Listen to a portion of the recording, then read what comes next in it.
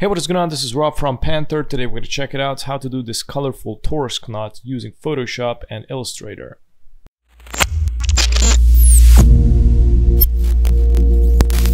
Okay, we're going to start in Illustrator. Select the star tool, press and hold Shift plus Alt, create a star, don't release it, and press the down arrow. So it's going to remove some of the edges until it's going to become a triangle. Press and hold Shift. Okay, from here I'm going to select the circle, the ellipse tool, and I'm going to go here to this edge, press and hold Shift plus Alt, create on it a circle, and go all the way down. I'm also going to select both and remove the fill. Click on the fill, click on the none. I'm going to select the circle, press and hold Alt, drag it. This way it's going to create a copy, drag it down until they intersect here.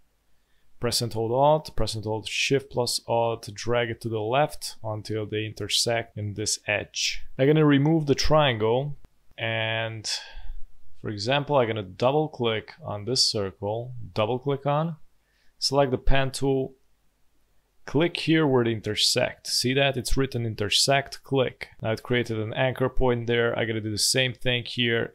Click right here. There you go. I'm going to select the direct selection tool from here. I'm going to delete this anchor point, press on delete. I'm also going to delete this one. So check this out. It's going to end up here, which is really good. I'm going to delete also this. And I'm going to do the same with the rest of the circle. Just double click, select pen tool, create an anchor point where they intersect or where they end. Select the direct selection tool, remove the unnecessary anchor points. Okay, so now as you can see, we have the Celtic knot right here.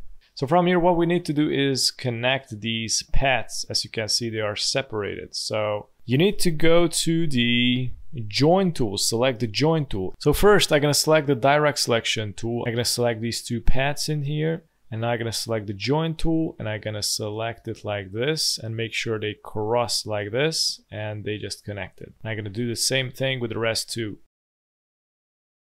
Okay, we're almost ready. We just need to remove the unnecessary anchor points. As you can see, we got one here, two here, and we got still a couple of them. So I'm going to select the pen tool and I'm going to long click. And as you can see, we got delete anchor point and add anchor point. I'm going to go with delete anchor point. Press and hold Shift and click on some of these anchor points and remove all the anchor points. So as you can see, it's these still are going to remain curvy, so it won't make it flat. I'm going to select the direct selection tool, select this edge, press and hold Shift, press this edge and then this edge. From here I can bring these little circles and make them, curvy, something like this. I'm going to press Ctrl C, go to the Photoshop. So now what we're going to do is create a new layer here and make sure that we're on none of these layers. So we are none of these layers right now. We're on this. I'm going to click somewhere around here. So as you can see, it deselected all of the layers. So now I'm going to go to the pets. Here's the pets. If you don't have it, go to Windows and select pets and press Ctrl V. Make sure to select pet, click OK. I'm going to press Ctrl T, press and hold Shift plus Alt, scale it up. I'm going to go back to the layers. Click on the first layer that we created. I'm going to go now to unsplash.com. I'm going to type into the search, I don't know, colorful. I'm going to go with this color. So make sure to save it and import it into Photoshop. Okay, so I imported the color.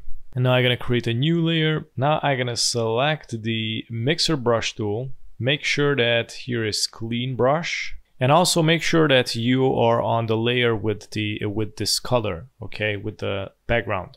I'm going to press and hold Alt, position it to the center, click. Okay, I'm going to uncheck this. I'm going to go to this layer. I'm going to select the pen tool, right click. What is that? Stroke pad, click on it and make sure to select mixer brush tool. So this is it, click OK. And there you go. This is how you make this really colorful trick in Photoshop. Thank you so much for watching. And if you're new on the channel, don't forget to subscribe and hit the notification bell so you get notified with daily updates. Also check out the rest of the videos at the end. Have a good one. Bye bye.